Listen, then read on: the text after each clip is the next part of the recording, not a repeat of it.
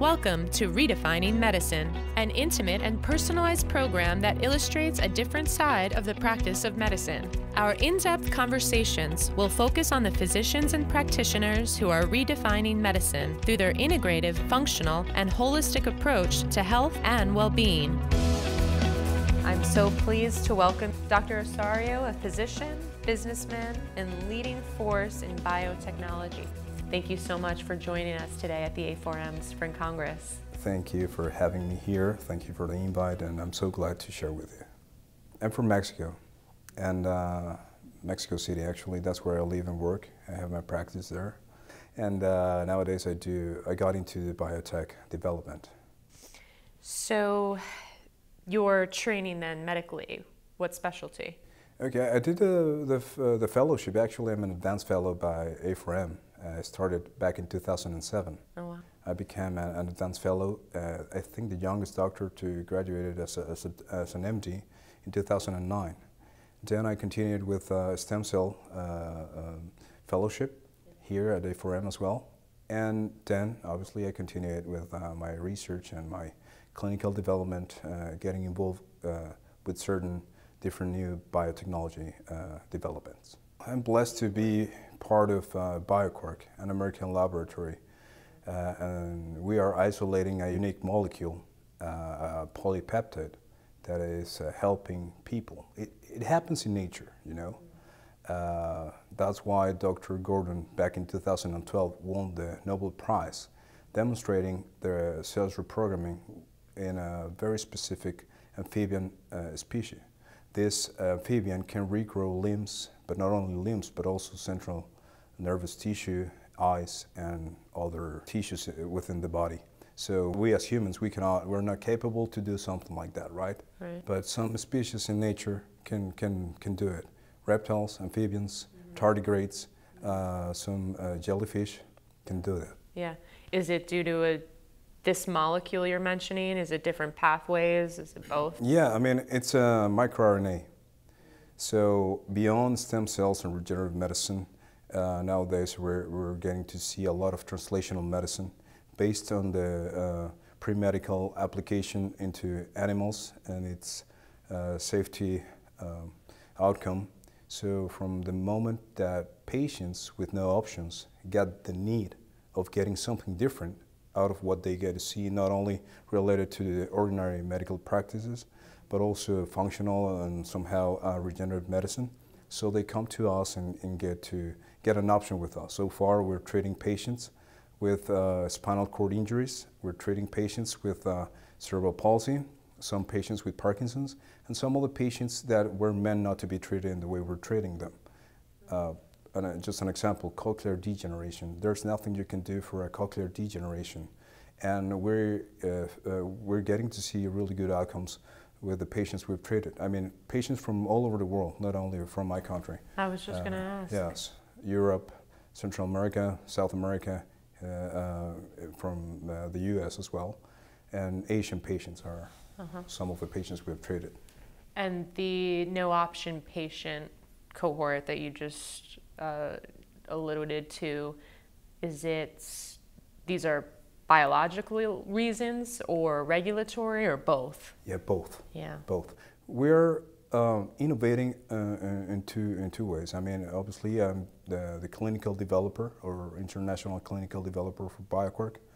And the sister company is RegenerAge. RegenerAge Clinic is meant to help those patients at two poles: the prevention, the advanced prevention, wellness, and the no-option patients. The no-option patients are those that are known by science, medical disciplines, or other fields related to health, that they have no option, right? Mm-hmm. So getting to the spinal cord injury is a very hard field because you can feel and you can experience that sensation from patients about what they're suffering.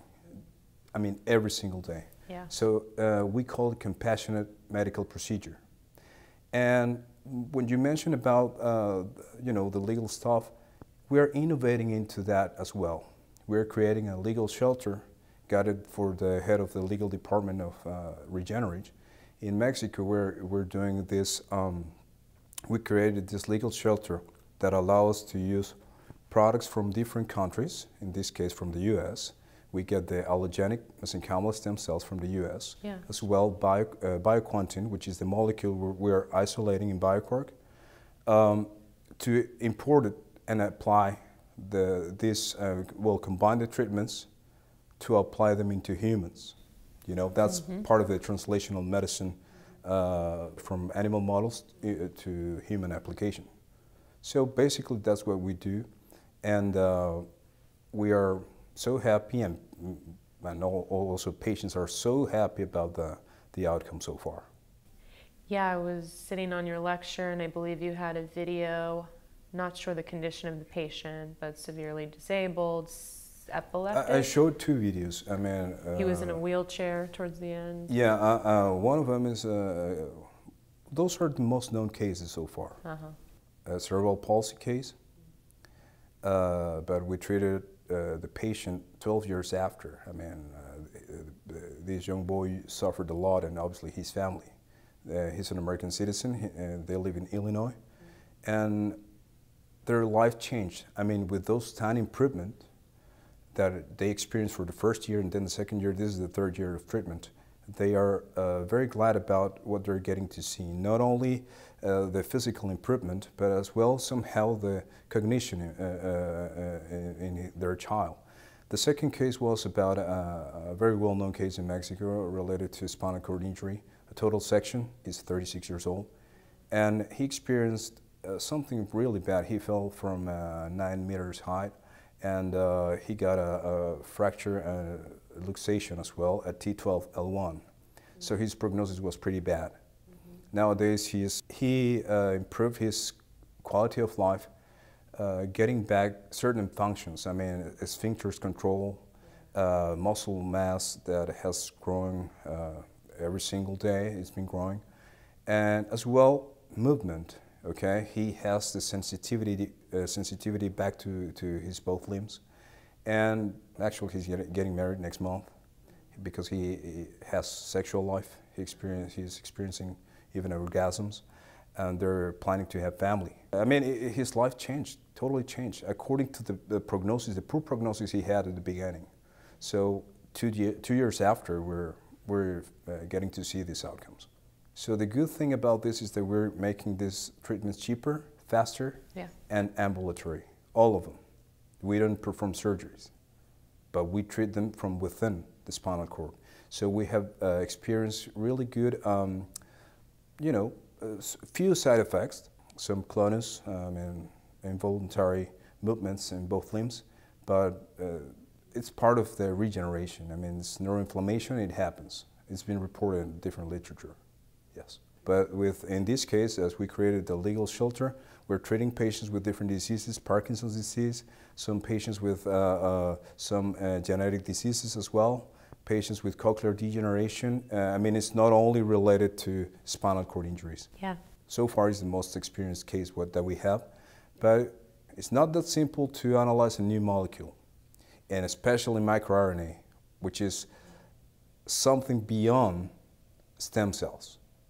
It's even getting to the molecular level where you can restore human DNA. Not only about what you eat or what you drink. I'm not talking about the environment, I'm talking about from within your DNA. That's what this polypeptide is meant to help to restore and regenerate and also repair as it happens in this Xenopus levis frog. You're going to say, a frog? Yes. That's the reason why Dr. Gordon won the Nobel Prize in 2012. So it's DNA's own intrinsic healer. Somehow, yeah. It helps for this, you know, the signaling. So the signaling is getting back to it was. It's like talking about science fiction, but it's happening. Yeah. We're going deeper into, I mean, from tissues to cells to treat to the molecular level, even human DNA. You can tell. I mean, Chinese are editing human beings. Gene editing is there. It's absolutely synthetic biology is there. So we're getting into a new new era where we are going to be getting to know about this every single day more and more. Right. Absolutely fascinating, Dr. Osorio. Yes, it is. I love what I do. I can imagine. Thank you so much for your time today and for speaking with us here at the FWAMS event.